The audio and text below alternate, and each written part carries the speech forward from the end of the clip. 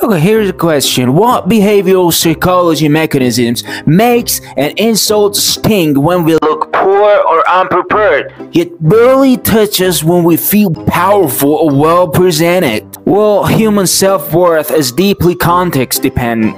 When somebody is wearing low-status clothing or driving a cheap car, their self-schema becomes fragile, so any insult aligns with the insecurity already active in the mind. Higher status cues like good clothes, a strong posture, or a luxury car boost what psychology calls it state self-esteem, giving the brain more buffer against social threat so insults slide off instead of penetrating. When you feel low status, your brain's social evaluation system anticipates judgment from others, so an insult confirms a fear and triggers defensive emotional arousal. Feeling high status reduces social threat perception. The prefrontal cortex interprets the offender as beneath consequences, making calm behavior easier because your identity is not at stake. Well, behavioral studies show that confidence built from appearance and environment increases perceived agency.